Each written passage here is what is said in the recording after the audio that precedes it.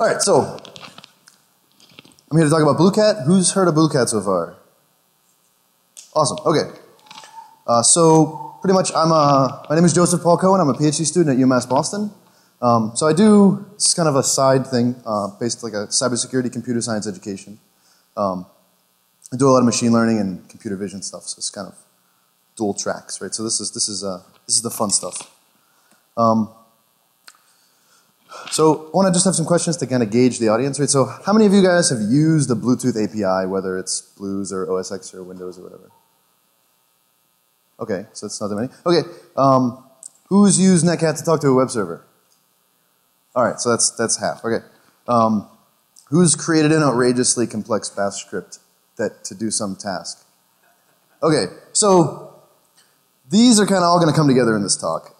So it seems like everyone's kind of well versed in that. So the overview of the sections of this are going to talk about streams and how they're awesome and fundamental, right? And then how you can replace Blucat in line with wherever you use Netcat, right? So any situation you can think about using Netcat over an IP address, you can use Blucat. You just kind of replace the IP addresses with MACs, right? And then you just have to be in range. Then we also have Blucat as a Bluetooth nmap, so it's like we do scanning and I do scanning and service discovery functions, right? And then basically I'm only going to talk about RFCOM and L2CAP. Those are the only things that really are understood by Blucat because they kind of make sense. You have port numbers and you can talk to them directly.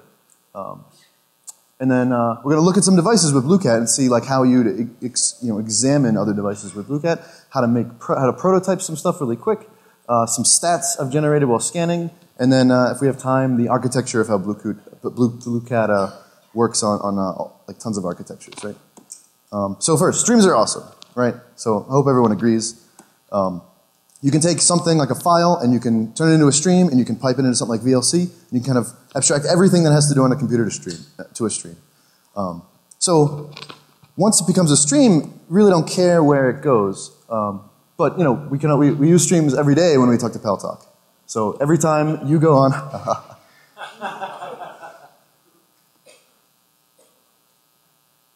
oh, okay, I'll just take it. Okay. Well, Blucat was supposed to be on, but I didn't want to broadcast my Mac to everyone, but I did when I was pairing with. So anyway, so you have a computer and it turns into a stream, and then you can talk to Pal Talk, and then back, right? So that's how that kind of communication will work. Like most things are based there. So you can put some kind of block in the middle, and then you don't care what happens on the other side, inside this block, right?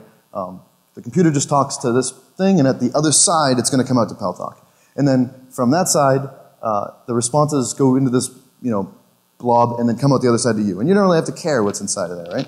Like it's abstracted with all the layers, right? So this is how the internet would work, right? You send some stream, it goes through a series of tubes, and then it comes out the other side, and you really don't care. So you can take some really complicated process like routing all the way across the internet and just forget about it, right? Have someone else kind of take that initiative, right? And you just deal with higher level application stuff.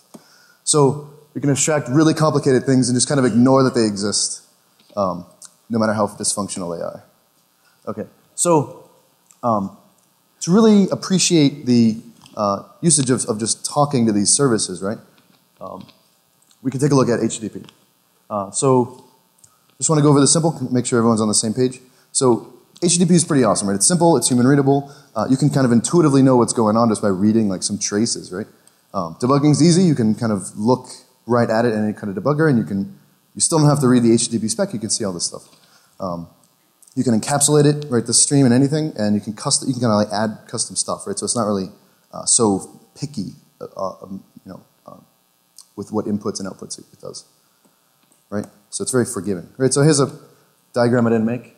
From a browser, you can send an HTTP request to a server, and you get a response. And these are just you can think of it as a tiny text file, a bunch of strings, and then you get back the same thing, right? And that's the basic interaction, right? So you can experiment. You just type the string get, and then you get back whatever response in the content. So here's one for DEF CON, right? So we do get /HTTP. We tell it we want the DEF CON host, and it's going to send back OK, with all these other HTTP headers, and then it's going to send us back to HTML, right? So we can take a look at the underlying protocol by just looking at the ports that it goes over, right, based on just the port on the server that is for HTTP, right? So it's nice to inspect. And then if you think about it, like, the image of the matrix, right, is kind of true, right? Like, everything's just streams that are flowing all the time back and forth, right? So at some point, maybe this will be how everything looks when you start looking at everything. So maybe everyone's already there, most likely. So what is Blucat, right? So what is the point of this, right? So there are three main things that I've been able to kind of come up with reasons why. You have a debugging tool for Bluetooth applications. So if you're writing a Bluetooth app, you can use it to debug your own application. You can see what's going on. Like, did you modify the service record properly so that other devices can see that record, right? And then whatever process is handling the socket on the other side, you don't want to have like a full-blown client ready, right? You might just want to have like a makeshift client to see what is going on. Or if you want to like do some sort of emulation or testing with inputs that you wouldn't normally put into your client application, right? So if you kind of want to fuzz your own app, right, you can do that with this, and it's not a big overhead, right? You can use it as a device exploration tool, right? So other people's devices, other people's services that are written, right? So your phone's services, because there are tons of them. And they vary on different types of phones. You have old phones with insecure services, new phones with more sophisticated services, right? And then you have varying manufacturers have their own services, right? So you can look at how those services work and like send random data and try to debug the protocol that's there, right? And then you can record nearby devices using scripts, right? So you can just like scan and kind of do it in an nmap fashion, right? So kind of output. So I have a format to output this thing to a CSV file, so you can kind of just aggregate tons of information about Bluetooth devices, which is interesting, and I have some cool graphs later. So you can also use it as a component in building other applications. So you can use just like you'd use Netcat to prototype an application, you can actually use Blucat to prototype an application, and you don't have to care so much about the Bluetooth layer, right, because you're handling that kind of while it's deployed, and then your service runs as your own thing, and it just cares about like standard in and standard out. Doesn't know that it's talking over the RF.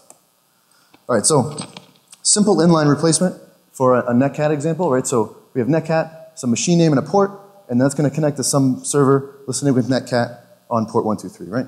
And then you can have a pipe going this way, and it comes out that side, right? So that's like the main kind of demo of Netcat, right? So we can do the same thing with Blucat.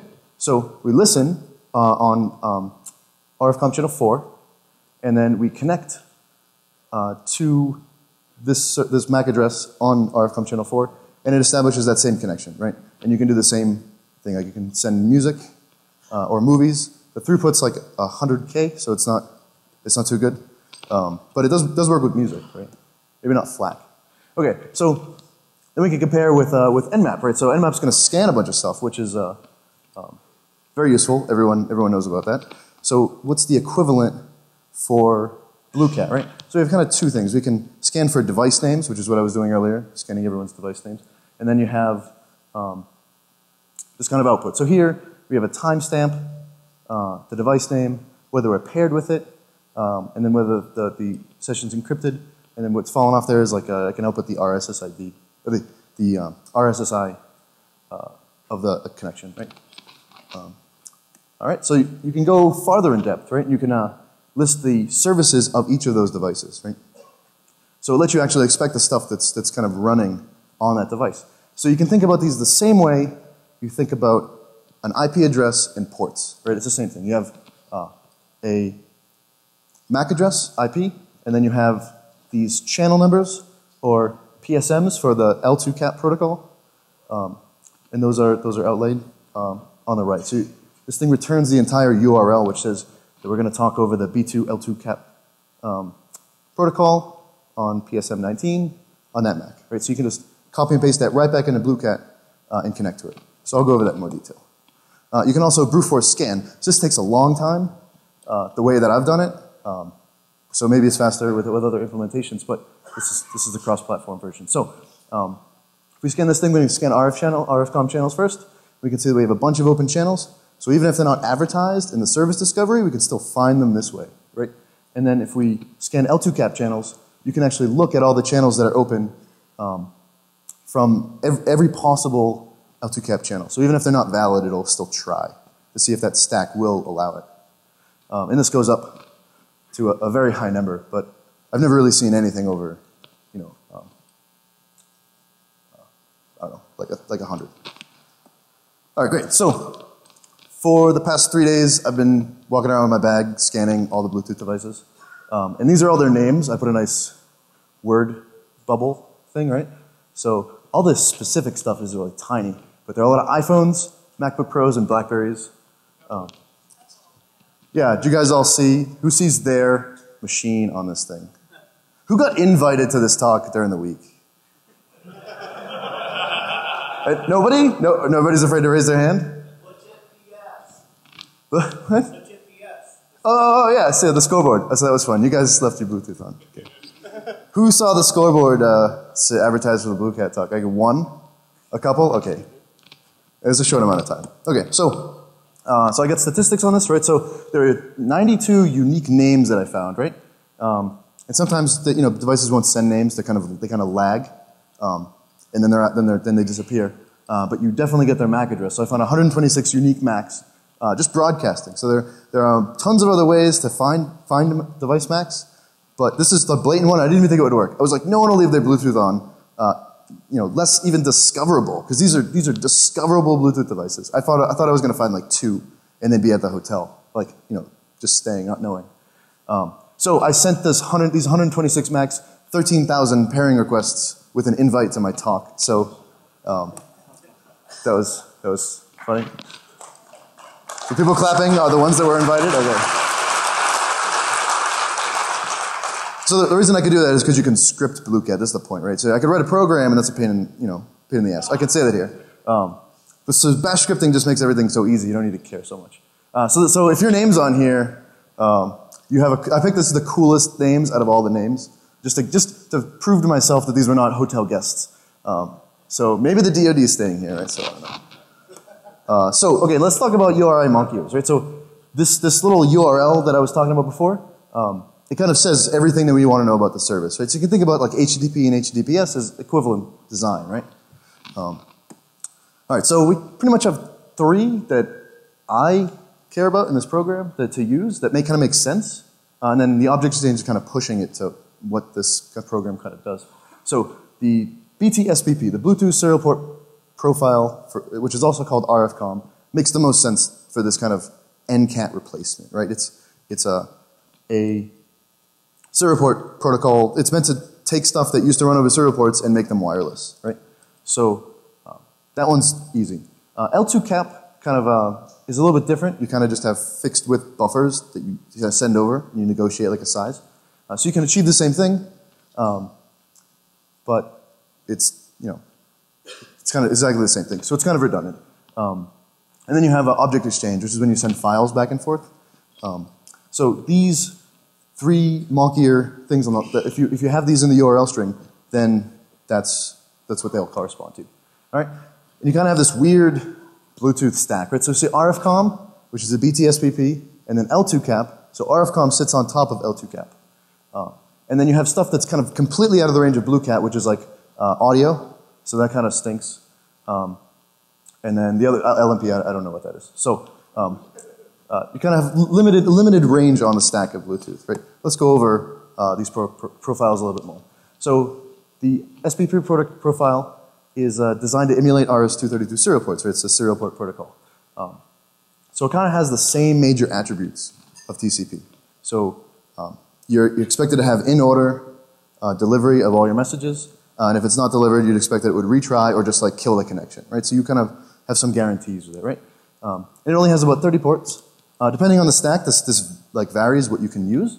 And then if you know port map, right? Like the old run NIS, right? Would advertise on port map. It kind of works the same way. You can't really be guaranteed that you're going to have a port.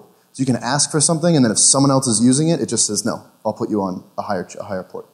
So that's kind of a drawback, which is why you kind of need the scanning to like look at what port it actually ends up on, right? But it's the same consistently on a device. So if you run Blucat on a device and you get channel 4, it'll probably always be channel 4 unless you reflash the device, put some other services on it. Okay, L2 caps underneath RFCOMM. So you can make it unreliable to UDP, but that's not really in the interest of this stuff. And then it has the default maximum packet size is 672 bytes, so you can kind of send them over in chunks. And then RFCOMM sits on top of L2 cap. So there's a PSM or a channel number 3 in L2 cap, which is kind of RFCOMM runs over all that. And it has way more port numbers. So I scan up to 65,000, and then somewhere people advertise as like 40,000, and it's all like the odd numbers, which is weird that you just have odd port numbers, but it's a weird protocol. Okay, so here's a list out. So you have TCP, UDP, we all know those. RFCOMM, we have 1 to 30, we call those channels. L2 cap, we call it a PSM or a protocol service multiplexer. And then the odd numbered, so you have like a reserved at the base. So these are the interesting ones, most part. And that's 4,000 of them, and then the spec says it goes up to 32. So it's kind of the lay of the land there. So you can, just a side note, you can look up MAC addresses the same way you'd look up IP MAC addresses on network adapters. So that's kind of, it gives you more information, but nothing really aligns properly. Like it doesn't say Apple Incorporated like it would with the network MAC, so it doesn't really tell you a lot of information. All right. So getting back to Bluetooth a little bit more, we can use the -E option, which is like from NCAT. So here's an example. So we have two actors in this. We have the green and the blue, right?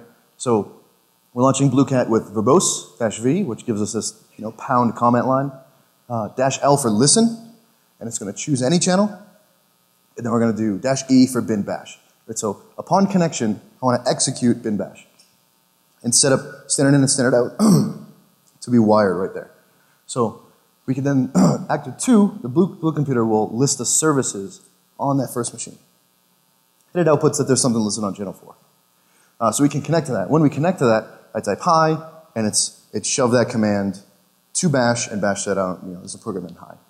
So that's kind of a cool usage. You can kind of have a point-to-point remote access to some device, which is kind of cool if you like hang a Raspberry Pi in the corner, and then you can just connect to it without a wire.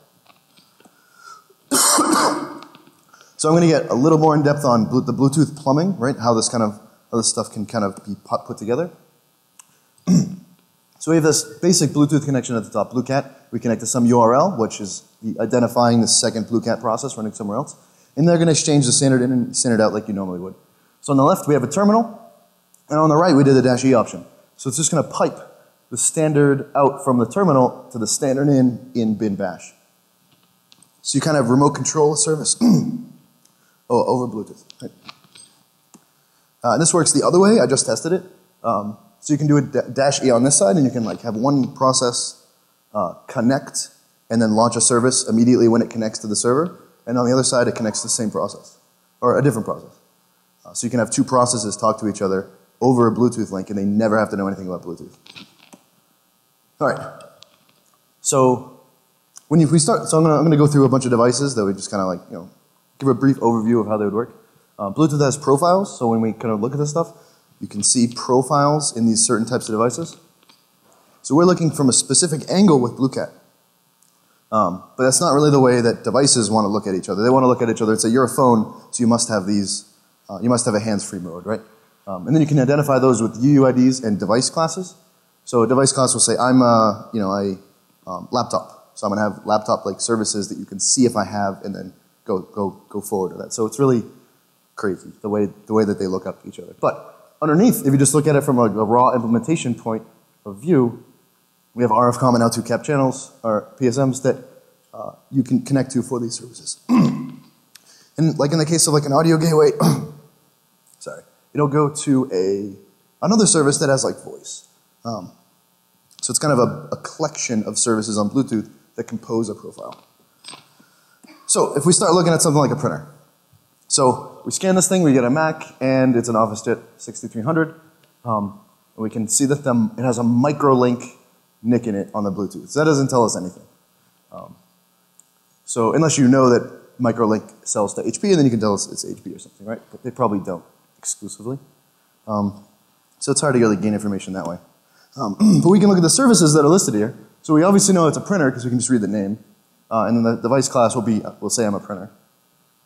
And we can see that it has a serial port listed here, right? So it's on channel 1.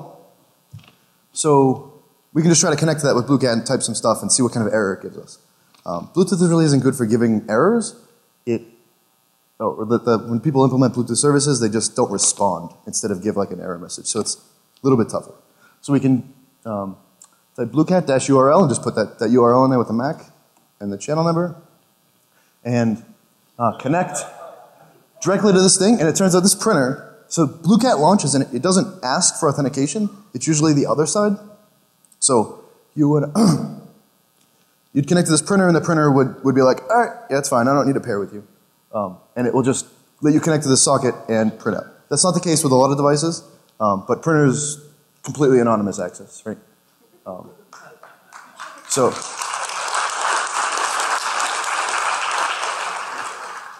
So I messed with people with this first. I found out when like a bunch of stationery was used, and people were kind of mad. So let's look at the next phone. So this is Alcatel, right? So let's take a look at Blucat. Gives us the device name, some audio gateway, object exchange, dial-up networking, right? So we can use it as a modem, and then we just have a serial port. So if we just connect to the serial port, this wasn't as easy as this, but you can connect to it, and let's say so I had to pair with this phone, right? So we're pretty safe unless we pair, but I guess there are pairing flaws that people have been telling me for the last couple of days. So we can just type the AT-Haze connection or the commands to this thing, and we can get the device manufacturer, the model. So those are all easy, or you can just look at it from the name. And we get the third one. It's kind of as a date that it's talking to me. And at this point, I could have put more in, but the guy that I was playing with his phone, he like shut off his phone once he started that. Once I got excited, I was like, these commands are working. This is awesome. Because it's hard to find phones that you can actually do this to, because this was a really old phone. New phones aren't friendly to people who want to just poke around on them, probably for good reason. All right, so we can look at anything that's Bluetooth, right? With this. So if you look at a Wiimote, we see that its service record's kind of weird. So it returns these records, but they're empty. It doesn't say any information. So maybe it's trying to hide those things. But we can see up there that we have 3 services listed. And one's obvious. I think it's the port channel 11 or PSM 11. And then when we scan it, we actually find that it's 1, 11, and 13. But so 1's kind of a default one. So 11 and 13 are the ones we can talk to this thing on. But people have kind of completely reverse engineered the Wiimote stuff. But if you were starting from scratch, you could do it like this and then kind of start sending stuff to those ports. All right, so we can take a look at the Nexus 4. All right, so we list the services on this. We see we have a headset gateway, no serial port protocol, so we can't have fun with it. No dial-up modem, so we can't mess with that either. So the fun ones to look at are these BT SPPs. They're usually text-based, right, ASCII-based. Except for an example I'll show in a minute. So we can try to connect to one of those. So let's do the hands-free one, right? It's the only one I could really find anything to look at. So if you kind of Google that name, you can find profiles, and the profiles will tell you kind of what some sort of established protocol for it is. But the documentation's pretty bad and not uniform across all the manufacturers. So I got this thing, I kind of connected to it, and the first thing I type now when I connect to the serial port protocol is I type AT or AT plus, and have it give me an error, right? And then if you say something really weird like AT star, it will just kick you off. So to get it to give me an error is a first sign that there's somebody on the other side listening. That we can try to, there's some commands that must do something. So after reading this, reading all the profile stuff, we can see that the hands-free profile has a lot of AT commands, the one that's the coolest one is dials a number. So you can, this actually works on the Nexus 4. You can do ATD and then like 55555 whatever. Or I don't know, maybe an expensive phone number. And it will, you'll call it, right? So you can also like list the number and then list all the services that are there, right? So there is a way to talk to these things. They're just obscure and they don't really advertise all that stuff, right? So it's a little bit difficult to kind of get information from these things. So a thing that I did with Alex Whitmore like an hour ago, 2 hours ago, was look at the YAP. So I didn't know what it was. I thought it was access point. That's like kind of intuitively how I thought it was, and I guess it's the iPod accessory protocol. So I don't like iPhones, but so the goal is like, how can you play stop start and control the auto tracks on the phone, right? Like that would be pretty cool if you can just connect from your computer, or like write a full-fledged app that was all software based that would interact with this. And it turns out that there's a chance that it could be the same interaction as the standard UART in the Apple connector. So if you just wire it up into that. So that's the kind of the hypothesis, and it turns out so that they're the regular way you do this over the hardwire, right? This is the same packet thing for saying, I want you to play, right? I want you to stop. So that's like well documented for the hardline stuff. But sadly, it turns out that Apple has like a weird authentication coprocessor that's required to attach to this process. So that makes it different than the actual wireline, which makes it kind of undoable with Blucat, unless we can kind of process this stuff fast enough. But more research will be needed for this stuff. All right, so the next section is rapid prototyping with Blucat. So if you just want to make something really quick with bash scripts, right? So how to prototype. So this presentation was supposed to be given with a Bluetooth presenter the only thing on the phone would be an app that just sends characters over a socket, right? So I press a button, it just sends a B or an F, right? And then on a laptop, there's something that's listening and it goes like into a script that's dispatching all the characters as they come in, and will respectively press back or forward to move my slides. So that's the basis of it. So we can go over how this works. It's like a few lines. So we launch Blucat. We do a keep alive, verbose to stay on the to connect to this URL, which is on my phone on channel 4. And then when we receive a connection, we just throw it to dispatcher.sh, which simply looks like this, right? So we just read input. If the input's an F, echo forward, and then press the key for forward. So it did work great all weekend. So you can do other stuff. You can say on any input, you can like filter on different words and have it do anything. So it's kind of like the sky's the limit with anything you want to control on this device. So that's kind of the basic way of prototyping, right? So you can, any way you can think of in the future to kind of use that stream in that kind of same concept, it's pretty easy to do. So I've scanned for like over the course of 3 months from the same desktop next to a computer lab every 5 minutes. And every single Bluetooth device that was set to visible, I captured and stored and then wanted to run data analysis on it later. So specific, I happen to write Blucat, so it opens in a CSV format, so we just end up having tons of CSV files, and we can just import those in a database, or in R, which I did, and analyze some stuff. Right, so kind of a shout out to R, it's awesome. So we can just read this file, and then filter based on the date, to convert them all to dates, and then make a histogram based on dates, and break them all up by into 100 bins, right? So we get this thing. So this is February to April. We can see this should be numbers, but I didn't go back and regenerate this thing. So this is in the upwards. It's pretty high. This is like 2,000 scans. The magnitude of this stuff. So you can see this dip. So why is there a dip around March 23rd? Right. So like you can say why are people not walking around here? So we could take a look, filter more just in between those date ranges for the month of March. Right? We can see that it's really close around the 21st to the 25th. All right, so I was like, why did my script fail or something that was running? And then I looked, and it's spring vacation. It's like towards the end of spring vacation. So it kind of made sense. You can align some data collection with the fact that students were not coming to school. So this was at a university. All right, and then so the more scary piece is I can look at just me. So this is when I was in my office, right? So you can do that I can do that for anybody, and you kind of know their name because it's their MacBook or their phone, right? Like so-and-so's iPhone, right? So this is, I guess I'm a slacker in March, especially. So,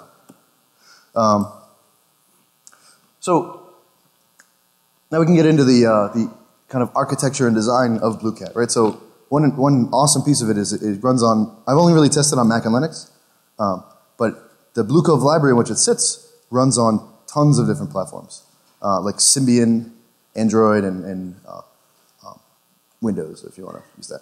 So it works on Blues great. So that this is like the main advantage over using a different library, like there's like PyBlues, but then you're stuck with Blues, and you can't really use it on on a Mac, which, I mean, or anything in the future. It doesn't have this good abstraction layer because you're stuck in the Blues libraries.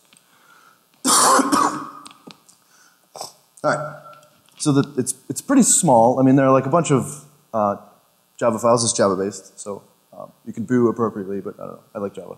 So, and then it kind of gets offloaded to a series of different jar files that contain native libraries for whatever platform you're on, right? So the business logic, right, is all contained in the Java stuff, and then we just call based on the different platforms, different libraries, and kind of arrange everything appropriately. So there's one main file, and it'll run on like ARM Linux, Mac 64-bit, Linux 32-bit, 64-bit, Ubuntu, Fedora, all that stuff. All right, so here's one kind of diagram of how this stuff kind of will interact with everything. So you run Blucat, it sits on top of Bluecove, it makes all those calls, and then if it's Mac, it just offloads it straight to the Apple API, or it outputs everything to Blues if Blues is available, which will hit the Linux, Bluetooth D, and the kernel modules, and then whatever Linux is running on that implemented Blues, it'll work fine on, right? And then that'll actually hit the actual hardware. So it's very versatile, which is about the design, so like a lot of people can use it. All right, so this is a eye chart. It's just the Bluecove stack, the way it interacts with everything. I don't really want to go over it too much, but I want to talk about how the JNI libraries work. Right, so Bluecove specifically offloads stuff using JNI libraries. So who's heard of JNI libraries before? All right. Yeah, so I think they're pretty awesome because you can do all the business logic in Java, and then sorry. Oh, time. Oh no. Okay, so first of all, what the fuck is that on the screen? Holy shit. Lots of people want to talk about lots of things. But we're not going to let that happen. Yeah. Oh my God, is that boring? Oh wait, it has a Bluetooth controller on it. Never mind, that's cool. All right. He said Java.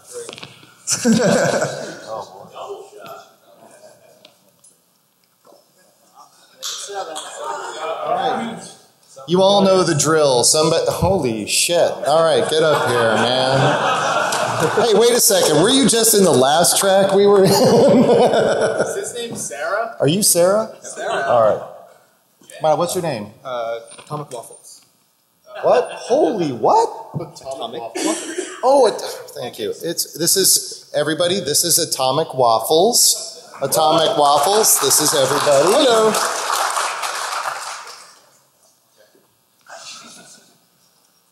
I'm lonely over here. I'm sure you are. I'm still. Hey, wait a minute. God, where did you come from? That's Atomic Waffles. Jesus, don't you pay attention? I just take the bottle. Okay, slow down, champ.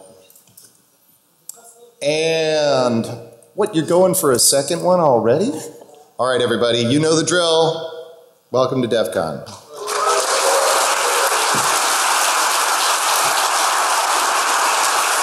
We'll see you soon.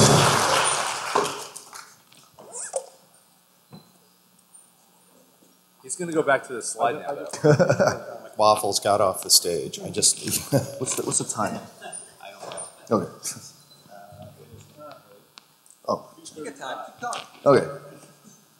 Right on time. All right. So we offload this stuff to JNI, and the way that gets set up to actually run on all these platforms is really just a script. So it's kind of like a dispatching script. So we just kind of weakly match the OS type if it's Darwin, Linux, architecture, and spit it out. So if you want to use Blucat and it's not supported on that architecture, I can just build all these libraries on your architecture and wire it in if you want to use it, right? Okay. So send me an email if that is the case. All right, and then we simply attach the libraries and then run this main driver for the stuff. And then one problem, so if you look at this file and you're like, why is he filtering out the standard error? It's because some stacks output tons of debugging information to standard out and there's no way to shut it off. So I just filter it in some NS auto-release millpool on a Mac. It's a spam thing. So this just fixes that. Cool. So how does JNI work inside the libraries? Right. So somewhere in this Blucat program, right, when it runs the TextDOS that it's running on, and then loads the specific native libraries for it, it's going to search everything in the load library path, which is in default inside the jar file, to find whatever stack that it should be running on. Right. So once that's loaded up, it then has these extra native functions and they're ready to call. Right, so you make a call to this, our RF server get channel ID impl, right? So this is something, it's a pretty low level thing you have to get the handle for the specific connection. And that gets offloaded to the C code, or whatever C++ code they want to use, in the native library, which is declared like this, with like a JNI header, to actually interact with that specific stack that you're running on, right? So you'll have to do this on every platform that it runs on. So I didn't do this. This is all the Blucat people, which I don't have. Their logo is on a different page. So they've done tons of work, and it seems like they all work for big companies anyway, so they're probably getting paid. So that's good. Thanks.